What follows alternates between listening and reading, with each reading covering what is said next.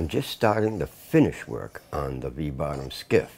Now the first thing for me to do is plug the holes, and I just want to scrape some of that hanging grain out of the way, so I'm going to do that quick like. You have to use a pretty flat bladed scraper, otherwise you could dig the hole up a little bit.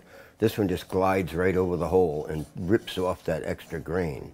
Another thing about scraping this off is, as opposed to sanding, you know, I can scrape that off and no worries about altering the shape of the top of the hole. But with sandpaper, you know, I'm not convinced that you wouldn't kind of taper it at the edge of the hole, and that wouldn't be good. So, you know, I just scrape it off real quick. But it's hardwood too, so that's easier to get away with right here than it would be if you had some kind of softwood or something like that. Now, scraping it first also makes it so that it blows out a little bit easier, and you know, it doesn't have that hanging grain all the way around it or on any corner. It just does a lot of different things. You know, it does that. It stops the glue line around the plug from being a little dark on one side where that is, because the plug will drag that down into the hole. Right here on the cap, the plane has grabbed the grain just a tiny little bit, and I didn't want to take it back too far with the plane because it could happen again. So I'm going to have to sand it right there, but you know, it'll look good. It'll get rid of all of that without any problem at all. It's amazing how fast it goes away, really. Right here I'm using a block actually under the paper. And that's not even sandpaper. That's one of those screen pads that you use for a random orgo sander. I just wrap it around a block and it works as good as anything. Well, I've done a little bit of sanding, but I've only done this on the other side and this side. You know, I've done the outboard edge of the cap or the covering board, and I've done the top, really, of the guard, all in one sweep there, because the paper was touching both as I sanded. And so I'll have to come back later and break these edges, because a real keen edge won't hold varnish very good. So I'll come back and do that, but I'm trying to do it in some sort of order, because otherwise I'll forget exactly where I'm at and what kind of paper I'm using, you know, what weight. So, you know, I'll get it all done once and then switch paper and do it all in order again. Now we're going to make these plugs out of the scraps that we cut off of the covering board. So it's the same wood, you know, and that's what I want, because I want the color to match. You can't always match the grain exactly, but the color will match when we go to finish it. So that's important to me.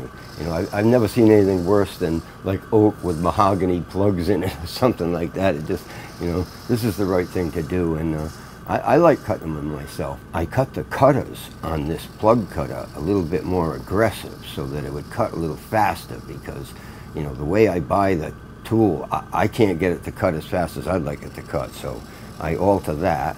And then, you know, there's all kinds of stuff I've learned over the years about cutting plugs, you know. I mean, you cut them for years, but, man, it just seems like there's so much to learn about it. You know, one of the things is I've got a kind of a broad piece right here, and I'm sliding it along a fence. I like doing that because it makes it easier for taping it afterwards. And, you know, maybe some of these things might look like they're taking up a ton of time, but it just saves you time in the end. That's what it does, you know, by being organized. I don't even drill 2 rows at a time. I drill 1 row at a time, and then I cut them off and I drill another row. And it just makes it easier for me.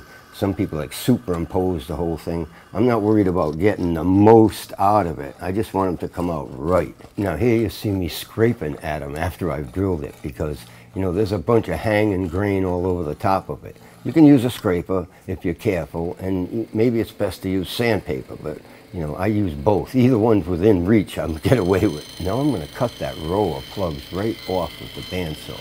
And I'm kind of using my thumb as a little fence right there, but it doesn't have to be perfectly straight, but I don't want it to be real wide.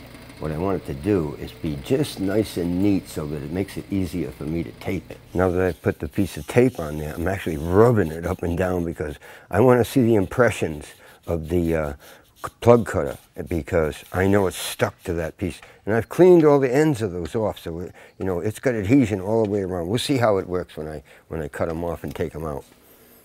You have to be kind of accurate here. Maybe it's a little bit of guesswork. You're trying to get them to be as long as you can get them, but you know, if you don't cut it close enough, then you have to come back and do something about that. So, you know, it gets to be kind of figured out a little bit as you get going along, and you know right where to cut.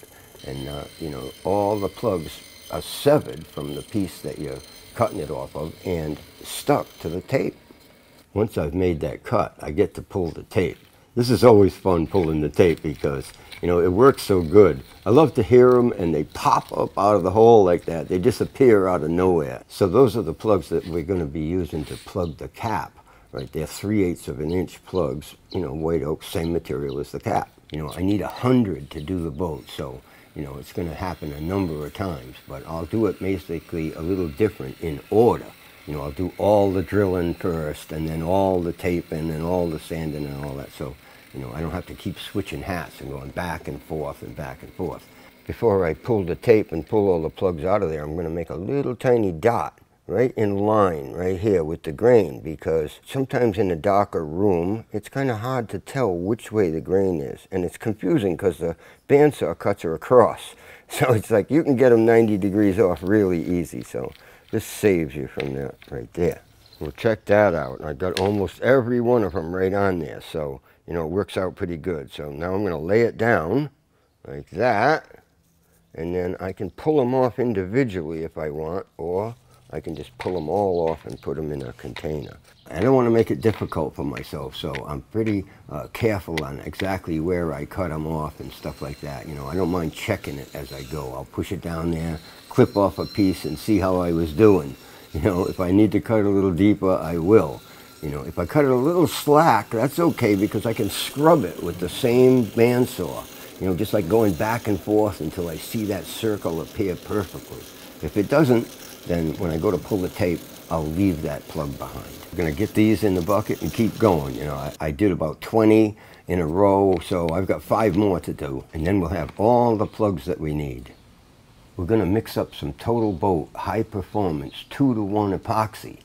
It's going to be just a small amount, because that's all we need to plug holes, a very small amount. So we have to be very careful about mixing it. This is 2-to-1 right here. And it is pretty much a standard in epoxy glue right here. I use a little acid brush to coat the inside of the holes, because I want it to be covered all the way around. So, you know, I spread it on there, and then I go back to them and sop up some of it and move it to the other holes back and forth. And, you know, the idea is to get it covered. I've got myself set up on the bench just the way I want. I've got the plugs on the other side of a piece of 1/4 inch material there, a rod. And it makes it easy because I'm a little shaky, and I can set down the pliers on the rod and grab the height of the plug just right every time with no problem at all. And then I dip it in the glue on top of this cut-off cup, and then I bring it over to the boat and line it up really easily. I got plenty of time to line it up so I get a good look at it, and then drive it in. Yeah, I didn't make this trick up. I learned it from somebody else, and you know, it is the way to go. And the little line on there, a little dot, it makes it so that I can line it up with the grain really quickly. I don't have to guess or look at it or pick it up with my hands and rotate it around trying to figure out which way is which. That's all done. It seems like these little steps might be a little bit much, but you've got quite a few of them to do. I think anybody could enjoy doing this, especially at the end of a project like this. You know, and I feel sorry for people that don't have a couple hundred holes to plug, really. So we're going to knock these plugs into place, and we're not going to bang on them too hard because it kind of squashes them a little bit. You know, and it's got a hydraulic pressure under the plugs that you have to kind of wait a little bit. You hammer them in place, down a little bit, then you come back and tap them some more. And you can feel them move again really, really easy just with light taps, because the hydraulic pressure has been released off into the wood, and now you can drive them all the way home. You can see when I drive the plugs that there's no hanging grain alongside the hole. And like I said, it makes it real easy to wipe off. And you know, the whole process really happens so quickly. It's impossible to do this by hand anywhere near this fast. This system with the pliers is just the way to go, because if I tried to do it by hand, it's just almost impossible. It's just messy, it takes too much time. There's no competition for this. You have to wipe around that plug, because if you don't, you have a puddle of epoxy that dries. And not only do you have to clip a plug off, you have to clip off the epoxy too.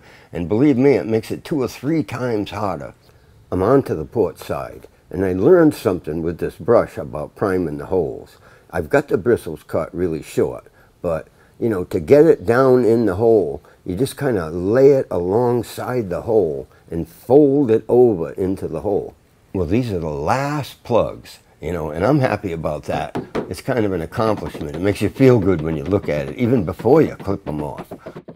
Now let me show you how to clip these plugs off. In the first place, you want to clip them off high to start, you know, and you know, there's no glue around the bottom edges of it or burrs hanging up there or anything. Like I said, it's easy to clip them like this. You clip them off with the heel of your chisel hard against the wood. That means that the cutting edge is up a little high. You use a little momentum, you push right through it, but you're cutting it off high. It gets it so that you can take a look at the grain and see if it's going uphill or downhill. Sometimes you have to reverse direction or you're going to clip it underneath. You know, most of these just went in one direction, and you know, that's nice, but it doesn't always work exactly that way. So, you know, as you get clipping, you move your handle up and up and up, and the cutting edge get closer and closer and closer to the surface, and you're just clipping them off closer and closer. If you can't get them exactly down perfect, you can scrape them if you want and sand them if you want, but sometimes it doesn't hurt to put a little touch up at the very end where you just kind of slice them off sideways and get a little closer. After a little bit, you get into a rhythm really doing this where, you know, you can't imagine how fast they go, one right after another. You can do 100 of them in no time flat, really. Much faster than putting them in, really. Well, most of these plugs just take a couple of strokes, one high, maybe one low, and a little tiny touch-up. So we're rolling along pretty nicely here, getting the job done. Now I'm running a scraper over the top of the plugs, really. It's just to get that very last little hump off them before I start sanding. And then I take a random orbital sander, and it's got kind of a rough grit on it, and go over it with that really quick. You know, that makes it look perfect, but I got a couple more weights of paper down from that, you know, in order to finish it up really nice. Well, that's what it looks like right there. Scrape down and sand it off, and you know, it's nice and smooth, feels great. We got a number of more plugs to clip off here, you know, up forward and all the way down the other side, but it doesn't take very long. We're just waiting for the glue to dry. But look what we got going on in the other room here. Now, we've taken the walls down here, and we're going to take some more down, but these are the two timbers for Orca to make the keel right here. I'm going to join one to the other. This one here is going to be behind that one, and the stern posts will be in that one, and then the 4-foot will get connected to the front of this big long one right here. So, you know, we're getting started on it. I've done a lot of work really, you know, investigating and measuring and thinking about the structure and just about everything you could do. And I have to tell you that when I was a little boy and I used to sleep on the back porch in Jamestown near Dutch Harbor in the middle of the night, we're talking about the 50s here. The 1950s. We used to hear these Nova Scotian boats coming down the bay at night with these make-or-break engines, and they were fantastic, you know. They would go pop, pop, pop, pop, and then skip, you know, and they go pop, pop, pop, pop, pop, pop. Everybody knows what make-or-break engines was back then. People don't know about them anymore today, but you'd hear them at night because night was calm. You know, everything was calm and serene, and then you'd hear that above everything. So, you know, it's something I've had to do with for quite some time and studied since the 50s about these boats. So, you know, here's the first one I'm going to get to build right here.